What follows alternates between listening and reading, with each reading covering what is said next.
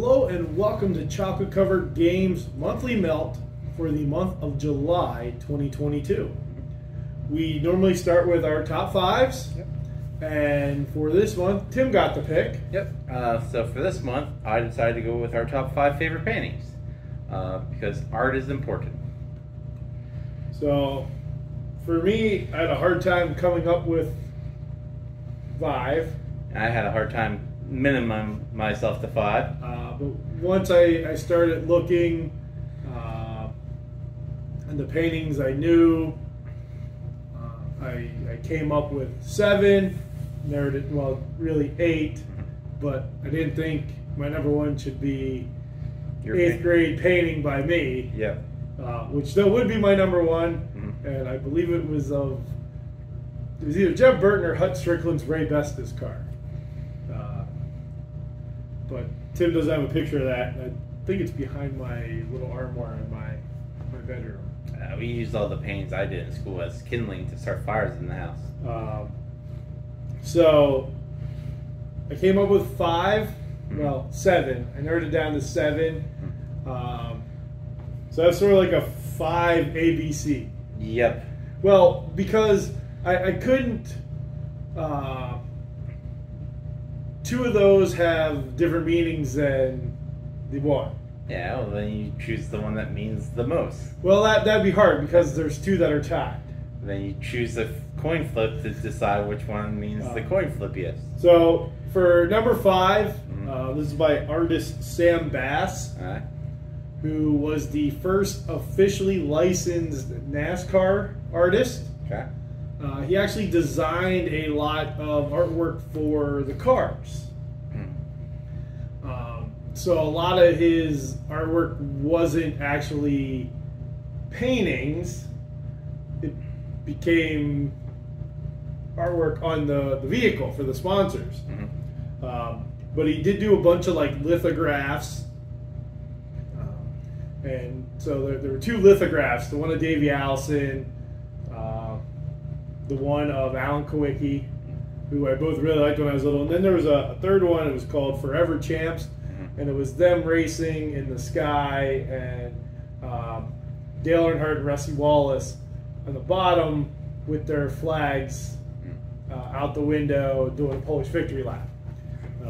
But I didn't choose any of those.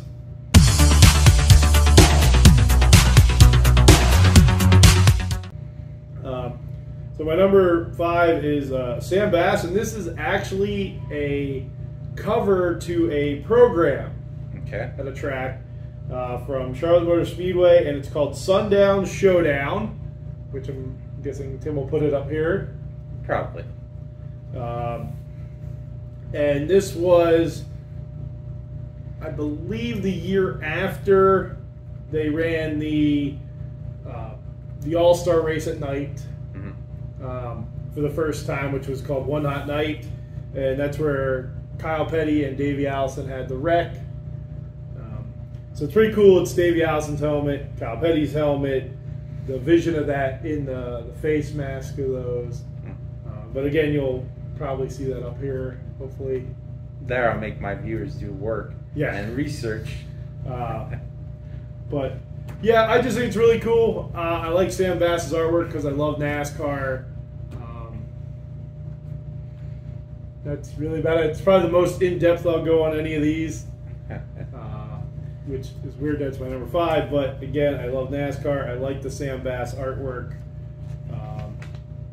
And I just love all the cars he came up with. I probably could have just picked the car paint scheme because that is art. I said paintings. Well, this really isn't a painting. Yeah, see, wait. It is a painting because he did make it a painting. It was a painting, and then they made it the cover for the program. Okay. Well, and all those ones that all those car designs, he did. I don't know if they were paintings or drawings. They were art. They were probably drawings. I doubt he painted his concept. Well, I mean, here he states this was the game-changing painting of his career. Yeah, well, that was probably a painting then at that point. Yeah, so much like Doug, mine aren't paintings. My first one's like a Lego sculpture, and then like a tree outside. Yeah. So my number 5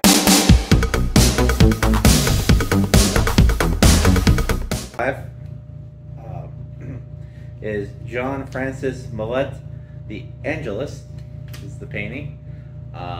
This is a very interesting piece of art, as you can see somewhere above us. And again, I'll have to watch this to know what Tim's talking about. It's of two peasant people in the village side of France tending the field, and you can see the church in the background. And it looks like they're taking time to do like one of their daily prayers out in the field. But originally, it was thought that, you know, this one box of turnips wasn't a turnip. It was supposed to be like a baby casket and whatnot. But then people were like, oh, that was just like a rumor and whatnot. But thanks through technology that we have today, you know, they were able to, you know, scan through the painting and find out, you know, there was like them standing over a little baby casket and whatnot. Which I always love art that has, you know, these paintings where a painter painted something on top of something, expecting no one to ever find it because, you know, that they wouldn't have had the idea of this technology existing. And just to see that this painting was supposed to be something else. So, you know, instead of them being in the field taking their daily, you know, prayer affirmation in the side of the France, it was them standing there supposed to be looking somber over like the loss of their baby. So it's a very interesting art piece. There's tons of video essays about this piece online. But yeah, that's my number 5. It's just, you know, a bunch of sad-looking French peasants standing over a box of turnip that, you know, was the baby casket. So that's called The Angelus by Jean Francis Millet.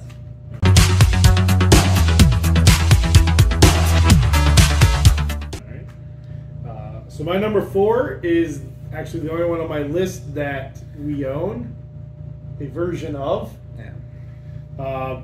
And this is by Joseph Satari. I believe is how you pronounce his name.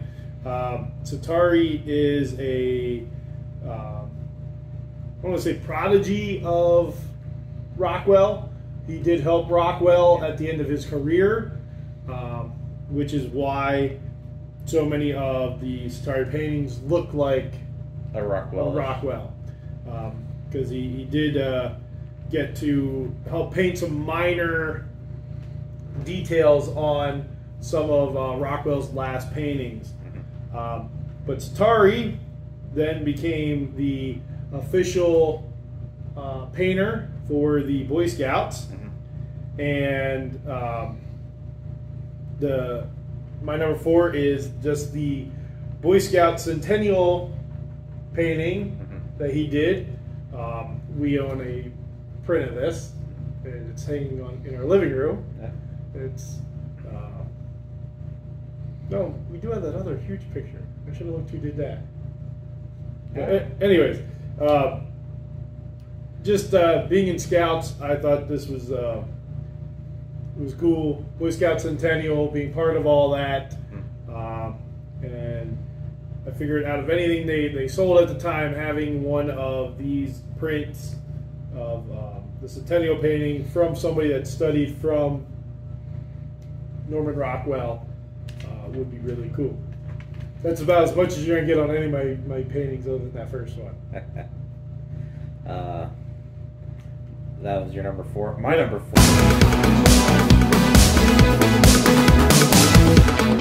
4.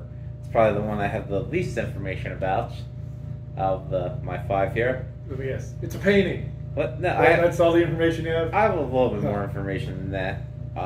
Is from Antonio, it's either Antonio or Antoine Vollon, V-O-L-L-O-N. So you should at least know how to say these people's names if you're going to let their painting. Well, they're centuries old, and I couldn't find a pronunciation of it. I did on my guy. Yeah. But the painting is called Mount. What? The other guy. So never mind. Go ahead. The painting is called Mound of Butter. It's from the realism period, and it is what you expect. It's a mound of butter inside of a cheesecloth with a wooden knife next to it and 2 eggs on the table for some reason. You know, it's just a piece of art that I look at and be like, that looks like real butter. those are eggs. I enjoy looking at it. I mean, there's no real massive significance to this piece of art. It's just really nice realism. Other than that, I couldn't tell you much about it. I've seen like one video where a person was talking about it in a museum. Yeah. So at least made museum worthiness at one point. But other than that, it's just a painting I enjoy so much. It's my number 4 favorite painting. Okay.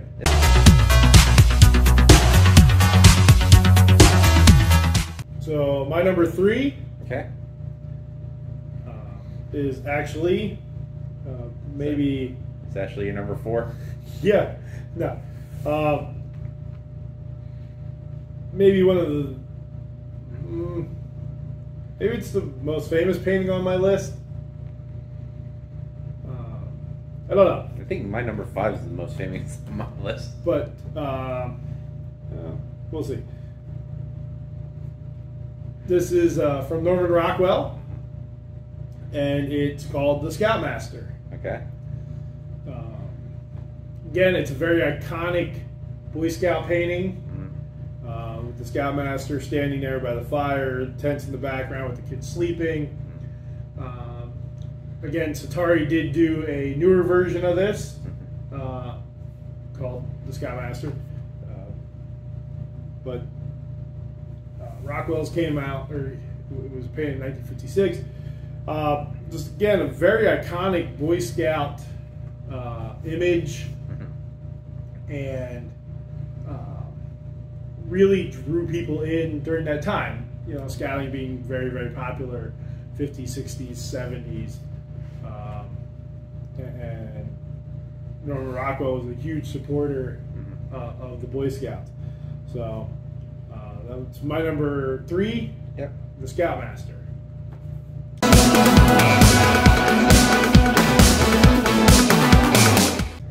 My number 3 is an artist crossover with you, not a painting crossover, and that is Norman Rockwell.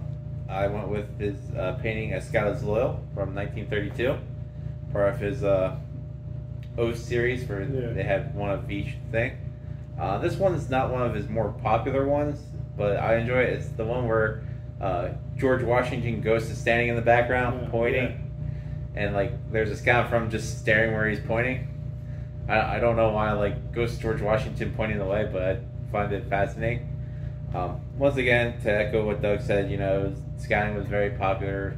Norman Rockwell did a bunch of scouting paintings. There's hundreds of them. There's actually a website that you can go to that shows all of Norman Rockwell's scout paintings. He did hundreds of them.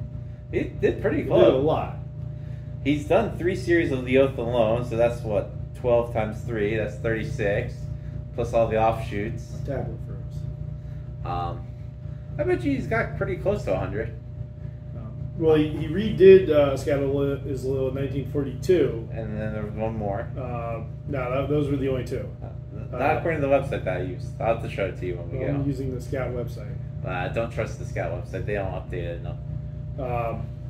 With that one, that is Washington and Lincoln in the background. But yeah, that's my only Norman Rockwell.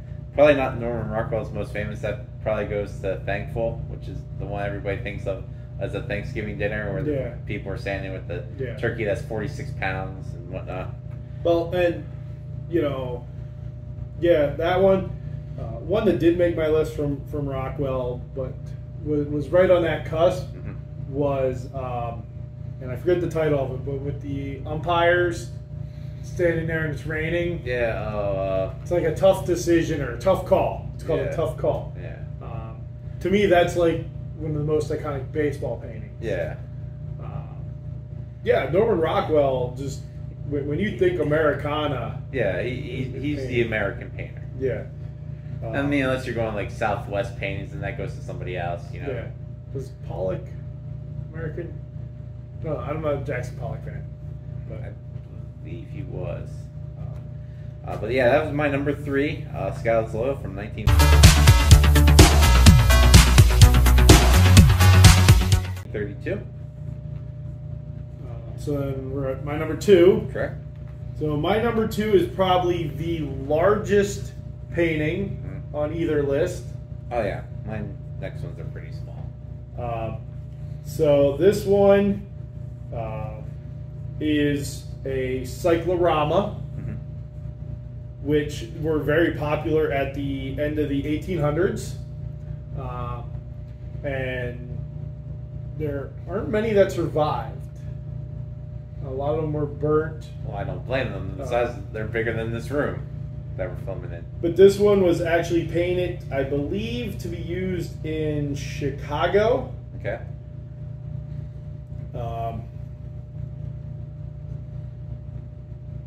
And so this is called the Battle of Gettysburg, better known as the Gettysburg Cyclorama, which is currently in Gettysburg. You can go and see it. It was painted by Paul Filippo. Okay. And it depicts the last day of the Battle of Gettysburg, Pickett's Charge. If you ever get the chance to go see this painting, definitely see it. It's one of those that you can't look at online and appreciate it. You've got to actually go and see just the grandeur of it, the size, because I mean, you can stand there and just take your time, work your way the whole way around. And for me, being a history buff and the Battle of Gettysburg, I've actually seen the cyclorama a bunch of times. So Filippo used, he arrived at Gettysburg in 1882. He used photographs so he could depict the whole scene. I went from there, and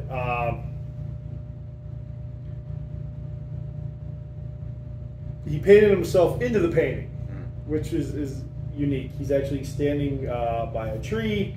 He did make his face on every person. That's Yeah. Like, man, all these people look exactly the same. So, again, just the magnitude, size of this painting, the solemnness when you go in there and see this painting, because go into the room, it's lit, you can't see the painting, they turn the lights down, the painting gets lit up. I know they do an evening with the painting where it's like you have to pay a big amount and you go in, and they do some special things with it. I think that'd be really cool. Somebody like walks around and tells you like each section. Yeah, it's a little more in depth than what they do when you just go into it. So this received such public acclaim that he was contracted to paint a second version. So the first one was in Chicago, and the second one went to Boston. Okay. And it received such critical acclaim. And I believe that there was a third one. And the one that is in Gettysburg, I believe the one that is in Gettysburg is the Boston one. I gotta do some looking into that. Yeah, I believe that's the one that is in Gettysburg, is the one that was commissioned for Boston. The one from Chicago, I believe, is just lost to history. But yeah, that's my number 2, Battle of Gettysburg Cyclorama.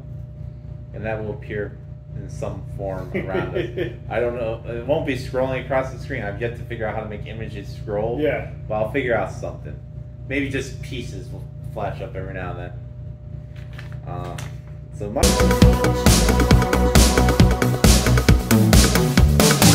number 2 is an artist that most people, I think, would know, and that is Bob Ross. His painting Shades of Grey.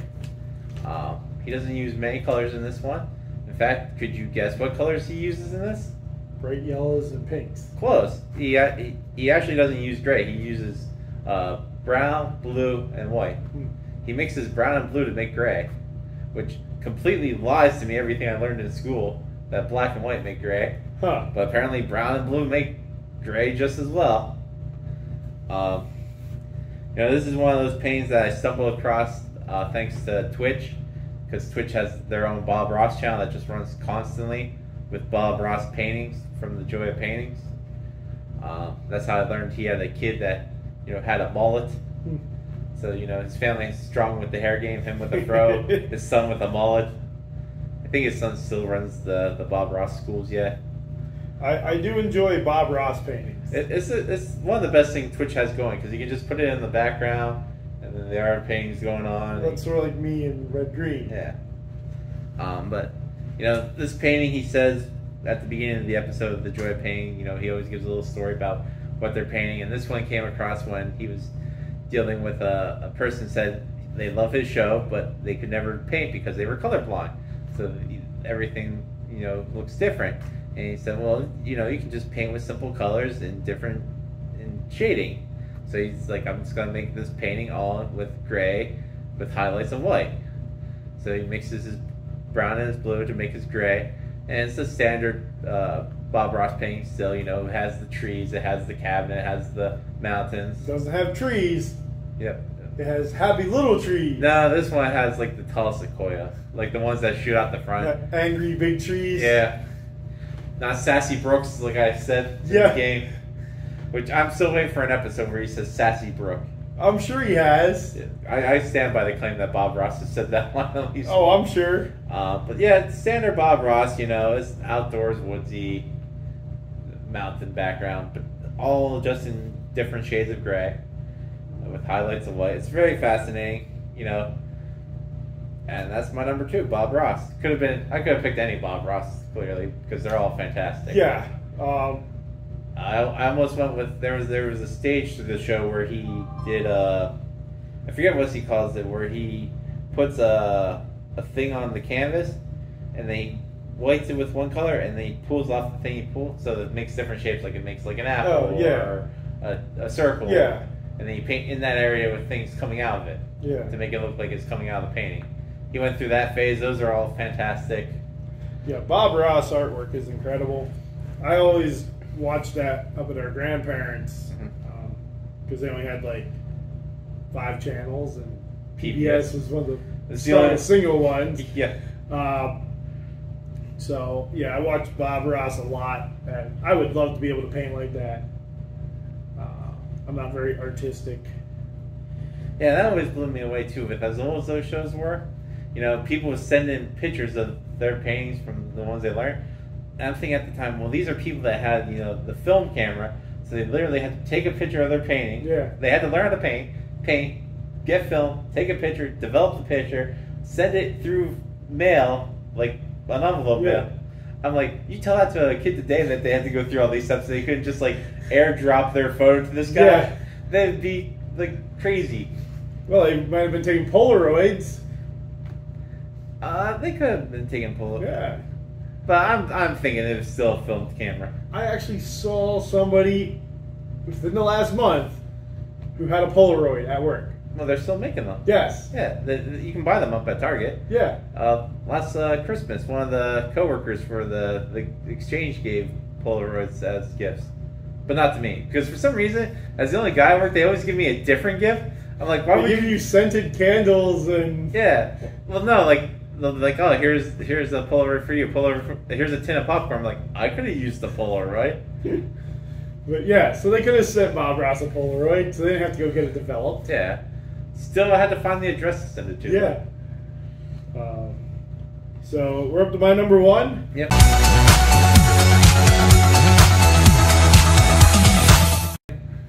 And my number 1 is Norman Rockwell. Okay. And it's called Tomorrow's Leader. Is that the one with the little kid standing inside the bigger kid's uniform? No.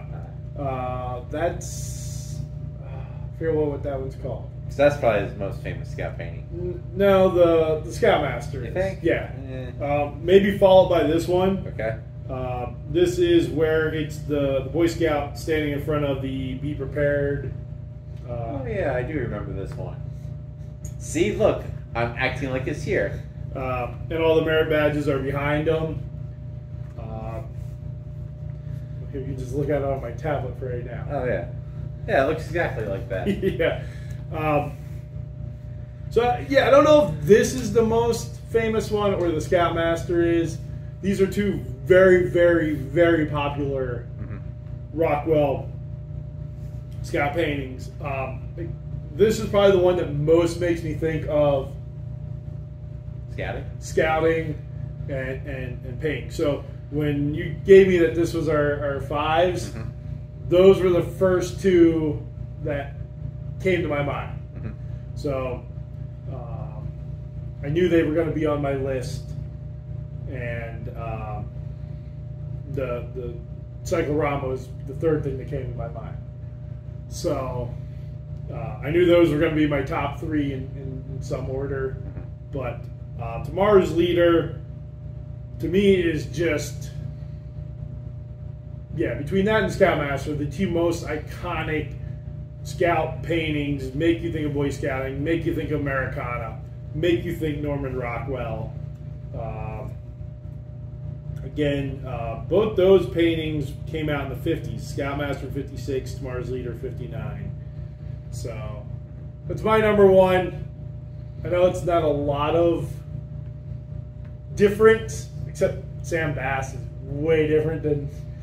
No, those days he drew those Boy Scout cars, you know. Yeah. But that's my top five. Now for all my honorable mentions, which I have 0 because I follow the rules.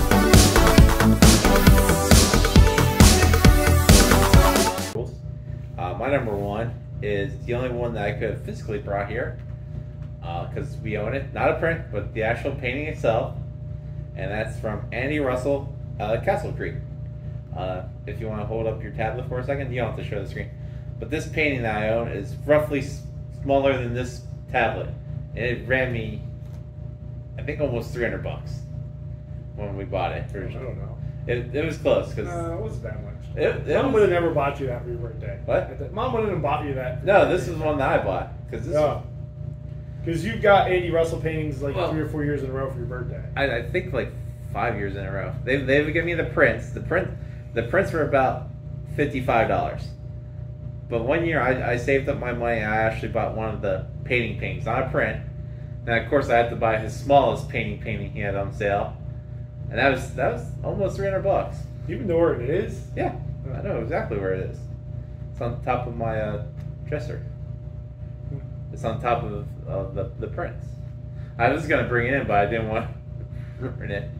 But yeah, Andy Russell is a painter outside of the Buffalo area in New York.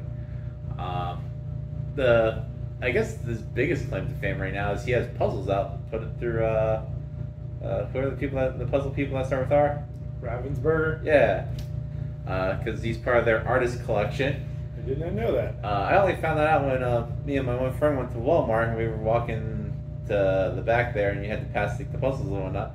I'm like, I recognize that box art. And it was one of the prints I own. And I'm like, and it said his name on the box. It's like an Andy Russell, part of the Painter series. I'm like, holy cow, he's got puzzles made now, which I thought was fantastic. I will say I do like Andy Russell's work. He definitely has a style that he goes with. The painting I chose for number one isn't the biggest one we own. The biggest one we own it's called Stepping Stones, I believe, and it's of a modern house next to a brook. But that one. No, that's the one that we have the painting of. That's the. I like that. That's nice. He's done. You know he did that? But yes, I know he did that. He's also worked with companies before. For some reason, who made the SRR truck? Is that Chevy? Oh yeah. Yeah. For some reason, Chevy did a painting line to promote their SSR truck or SRR truck. I can't remember which one it was called.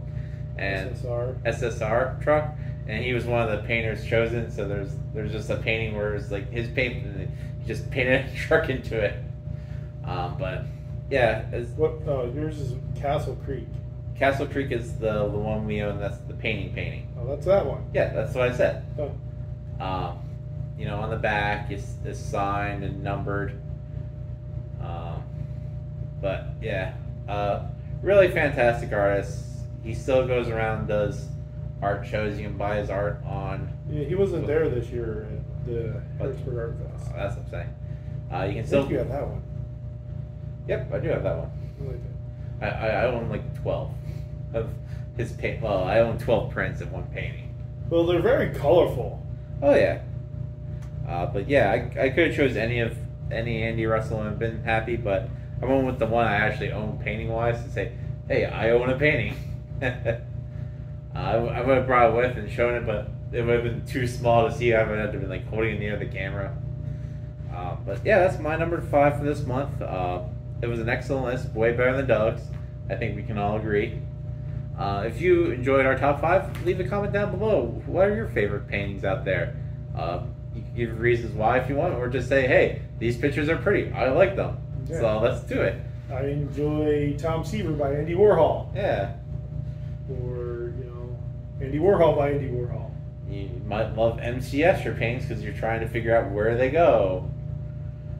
Or Salvador Dali paintings because you love melting clocks. Yeah. But, or do you have like a grandiose, it's not, so one of my thoughts was, it's not actually a painting. Okay. So I didn't put it on the list. Okay.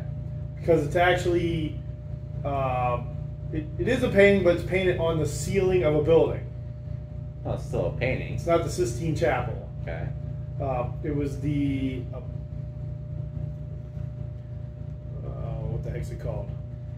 The Apothecary of George Washington. Is that what it's called?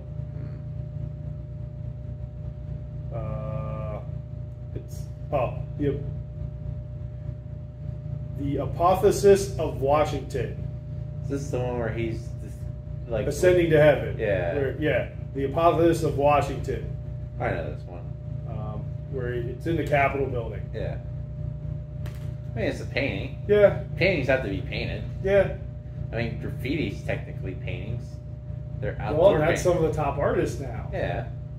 But, yeah, so you have a painting you enjoy, whether it's a painting on canvas or... No digital paint because it doesn't involve paint. Again, let us know that in the comments. Yep. Also, leave suggestions for future top 5s. We're always open for ideas so we don't have to think of them ourselves. Yeah, game related, non-gaming related, anything. Yeah. We'll top 5 any suggestion within reason.